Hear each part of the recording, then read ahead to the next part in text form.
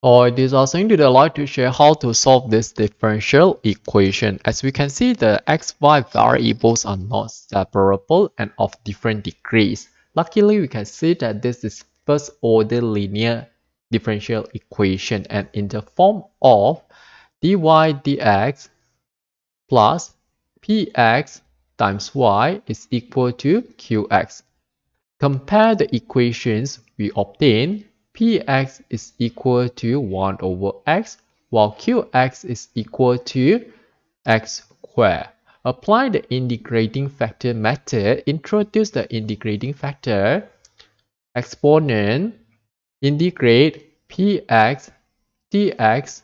So we have e to the power of integrate 1 over x dx. When we integrate 1 over x, we obtain ln x.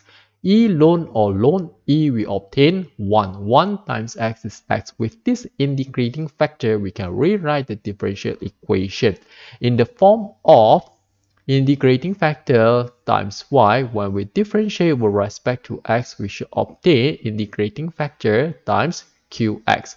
So which means that we have x times y when we differentiate with respect to x is equal to x times qx is x squared. We just have to integrate both sides with respect to x. Integrate, differentiate, cancel each other, no more. Dx cancel dx, left only x times y. Integrate x to the power of 1 times x to the power of 2, so x cubed dx.